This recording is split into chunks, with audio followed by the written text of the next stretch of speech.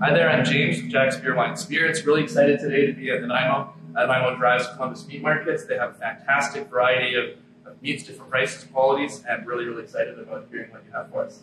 Hi, I'm Eugene, the owner of Columbus Meat Market. Been in business for the last 30 years, third generation of butchers, and really happy to have you guys here. Thanks so much. So let's start with the chicken here. So we have a local chicken breast marinated into lemon herbs and with a little bit of touch of white wine, and it gives you a citrus flavor. Cooking period is about 3 to 5 minutes each side on the barbecue.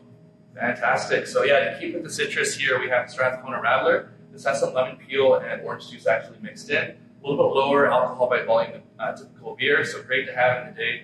And yeah, you really want to highlight the citrus notes from the chicken breast there. Next, we have it's a AAA Alberta beef short rib cut into Maui Rib and marinate with in-house Maui Sauce.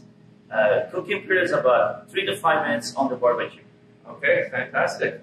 So with this, we have the Crash Blossoms Pineapple Hibiscus. It's our vodka soda, really healthy, under 100 calories, and the pineapple notes there complement the rich tropical flavors of the Maui Ribs. If we can't be traveling at all right now, but hopefully this is to have a little meal vacation. Great. Next, we have it's a AAA Alberta beef ribeye steak. You can see by the cut, it's really a lot of marbling. Cooking period is about 5 minutes on the barbecue each side. Awesome. So yeah, with that, to complement the fact there, we want to have a wine with some structure and power to balance it out. So this is our exclusive Poppy Cabernet Sauvignon from Paso Robles.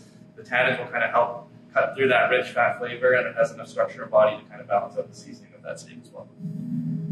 Here we have an A5 Wagyu beef from Japan. You can see why it's an A5 because it's got a lot of marbling, and it's a really high-end meat. They raise these animals for 3 years, and they feed them sake mash, they feed them beer, they massage, and the cooking period is about 3 minutes on one side.